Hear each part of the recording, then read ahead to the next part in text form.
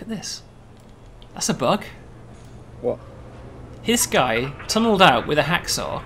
Yeah. And then stopped and put handcuffs on. Tweet it. Tweet it. I don't need to tweet it. It's in the alpha video.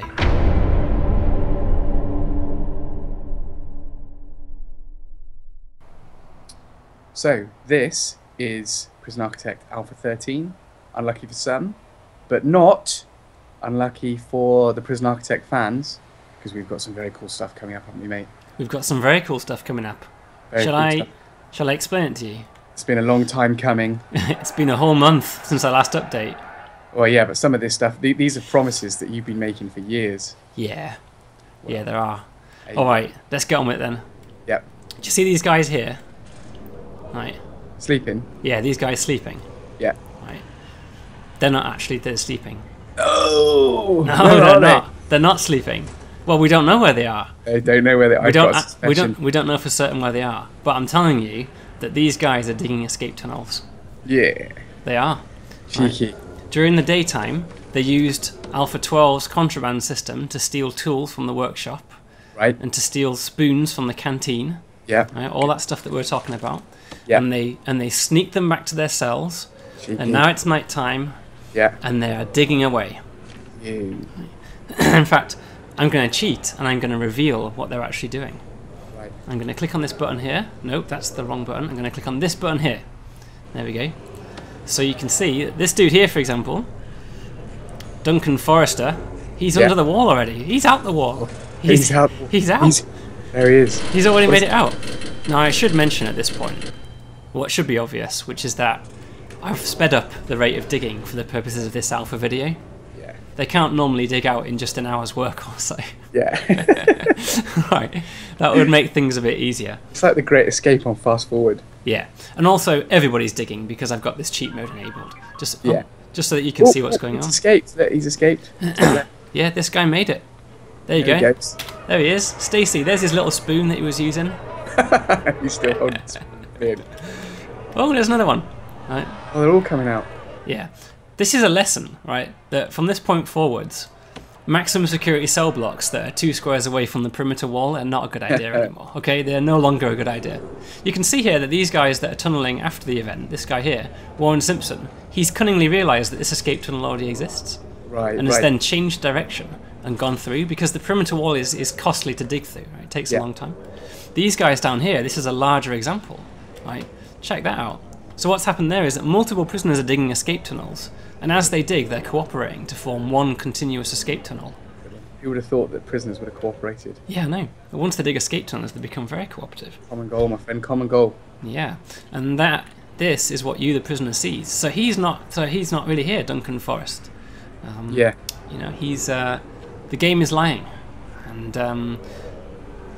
in order for us to discover that, well, I think a good way to discover what's actually going on is probably to search him, right? Because if it says he's here and he's sleeping, well, how can he be there? He's not there, right? So let's click on him and let's search him. Again, Alpha 12 features here. You can now search individual prisoners. Somebody come and search him. Very well motivated guards. What's that? Here we go. Oh, what's happened? Oh, look! Guards discovered the tunnel. There they are. Oh no! And there's all the dudes that were tunneling. Look, and they're all up with their dukes are up. Get him! Get him! They're all escaping. This might be an appropriate point to put the prison in lockdown. Stop it, man! Can't let them go out. We've already had 3 escapes already this evening. Oh my god, these guards are so inept. It doesn't matter. I've put the prison in lockdown. They're not going anywhere. Right.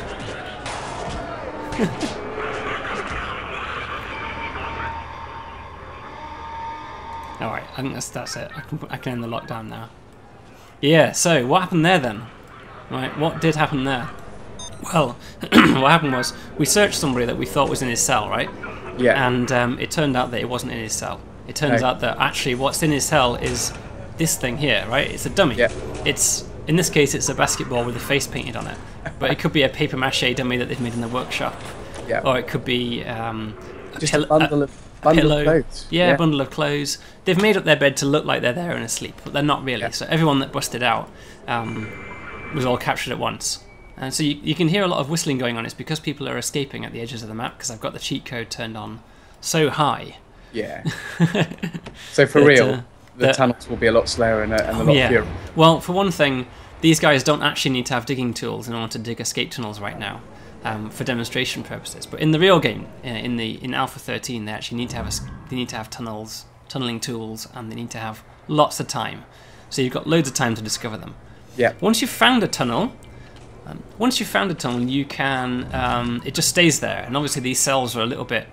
Yeah. Well, their warranty is invalid, really, isn't it? Yeah. I mean, I'm not sure that they would be fit to be secure prison cells at this juncture. Not given that there's a tunnel that runs all the way to the outside, no.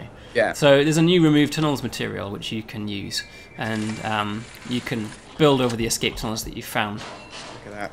The workmen in for concrete. Yeah, your workmen will come along, and we'll fill it with concrete and just gradually remove those tunnels. Tunnels always start from the toilets in somebody's cell. So what can you do about it?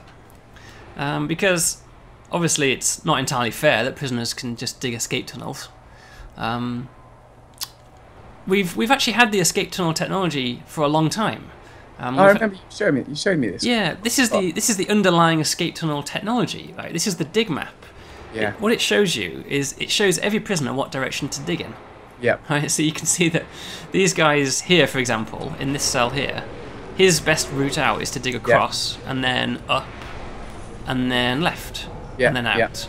Right. And they try to avoid digging through buildings because that's expensive and slow. Yeah. And they'll try and dig around walls because that's expensive and slow. And you'll notice as well that they often dig along your pipes, right? Yeah, your big fat pipes. So if you want to put these enormous water pipes through your walls, it creates an incredible weak spot in your prison layout. It makes tunneling a lot quicker. Yeah. So that's worthy of consideration. And this is actually the cool feature of escape tunnels, is it forces you to rethink all the security, because all these cells here, all these max security cells here that were right on the edge of the prison, that's a terrible idea. And also, when we did rumble them, they popped out here, and they made it all the way to the front gate before we were able to stop them just by running. Yeah. So really, this whole prison needs to be segregated with fences. You know, it needs to be subdivided into sections. You know. Yeah. So that if any prisoner does manage to pop out of an escape tunnel, he's only going to get so far. Yeah. So I was talking about the fact that we've had escape tunnels working for ages, but we've waited until now to put them in the game, because there's no point in putting escape tunnels in the game unless you, the player, can actually discover them, right? That's right. So what method do you think you would discover escape tunnels with? I like dogs. What? I like dogs. What? Have you seen Snatch? Oh, yeah. Is that meant to be an Irish accent? I like dogs. It's meant to be Brad Pitt in Snatch. Dogs, mate, dogs. Yeah, dogs. And but there's bad news. Oh, the dogs aren't in yet. No, they're not in yet. I couldn't finish them in time. I'm sorry. I couldn't. I wanted to put them in Alpha 12 because, you know, they're great for detecting contraband and sniffing drugs. And I wanted to put them in Alpha 13 because they're great for detecting tunnels as well. Yeah. But I couldn't get them finished in time. Oh, you have been on holiday, mate, haven't you? I was on holiday for a week and a half. Which is not too much to ask for after a year's development. So I think they'll forgive us. I got quite a lot done on holiday, though. I shouldn't say that, should I? No, you are a workaholic, my friend. So when dogs eventually make their way in, dogs are going to be in the next alpha, and there's a promise, everybody. Yeah, there's a promise. I'm promising. I promise now. Dogs are going to be in the next alpha, so that you can track all this stuff down. There are other ways, though. There are other things that you can do. So we've got some new searching powers. Right. Okay. Good. So you can click on a prisoner if you suspect him of searching, and you can search his entire cell with that button. Yeah. You can click on any object in a cell, like a bed, and you can say search cell. Yeah. That works too. Or alternatively, if you want to go nuts, you can click on a prisoner or any item, and you can say search entire cell block. Oh, right? He's not going to be happy. And see that? So the whole cell block gets searched as a result. There's another thing that you can do to stop it. There's a new feature called perimeter wall, and you can drag this down, and it's a very expensive and very slow to build wall. Right? And I don't have any art for it yet. It's placeholder art, but the idea is that this is a very tall wall with barbed wire, and also goes very, very deep. So, you know, that thing that I was showing you earlier, the dig map, shows them what direction to dig. They will always go around the perimeter wall if they can. Right? They can tunnel through a perimeter wall, but it'll take a very, very long time. So once you've got the money, you can put perimeter walls up around key sections of your prison where you suspect there will be tunneling. On a completely unrelated note, you can now control the punishments handed out to your prisoners. So you can go to bureaucracy. Yes. And under bureaucracy, you can unlock prison policy. Right, your chief unlocks it, and it gives you control over the punishment policy of your prison. Right? Yeah, so okay, this is very important, this. It's very important. I'm going to cheat, and I'm going to accelerate time until I have that. And now, as a result of that being unlocked, I can now go to reports, and I get a new report called policy.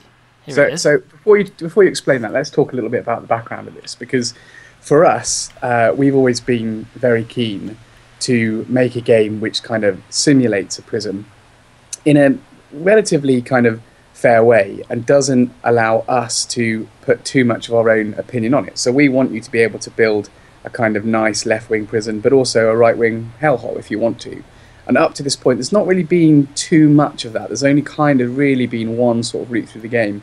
And I think this this policy table actually is the first step to really allowing players to really experiment with how hard they want to be on the inmates and really turn it into a hellhole and see what happens.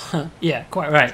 I mean, the previous way to win the game was to look at the needs report, right? Yeah, and to manage the needs of your prisoners, which is a profoundly left-wing approach to prison building, isn't it? And many people have rightly requested the ability to ignore the needs altogether. Yeah. Right, anything above the base needs of bladders and bowels and stuff. Yeah. So the policy report is the answer. So now, if you catch somebody during an escape attempt, for example, you might decide, well, lockdown isn't nearly sufficient. I want solitary confinement for, well, there's no upper limit, really. We can just set this as high as you want. There you go. Wow.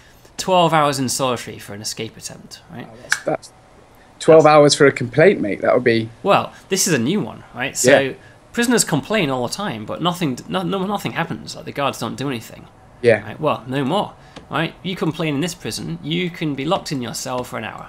You'll miss visitation, you'll miss the workshop, you'll miss the canteen. You'll just be locked in your cell, give you a chance to cool down, right, and stop your whinging. Right? But it's a choice, right? By default, there won't be any punishment for complaining because it's a bit harsh. Be hardcore, but if you want to build a really right-wing prison, remember that complaints are the first step of a full-scale riot. That's right.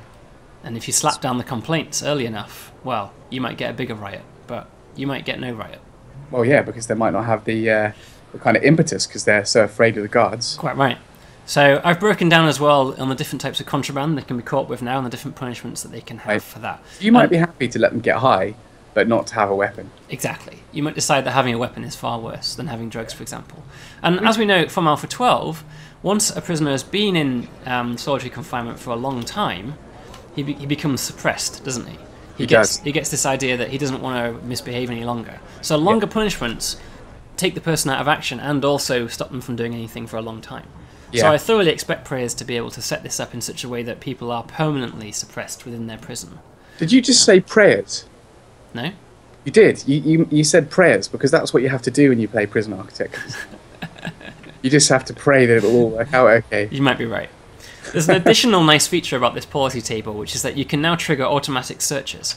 So, if, for example, you catch somebody, say you catch somebody causing serious injury to somebody else. Yeah. That's a bad example. Say they attack a prisoner, right? Yeah. You can say whether you want to research him or to search his cell, and it happens automatically. So as soon as they've been stopped from attacking another prisoner, they'll be searched and their cell will be searched. Right? And this makes sense because in the case of, like, if you find somebody with tools, for example, they're probably thinking about digging escape tunnels. Yeah. So it makes a lot of sense to search their cell automatically. Yeah. This just goes off automatically. The jobs are generated, and your guards will ultimately do it. I think that these are game-changing features. Escape tunnels force you to rethink the design of your prison, and the policy table gives you all kinds of new options. It's just slightly disappointing that we weren't able to put in the detection method in time, but next alpha.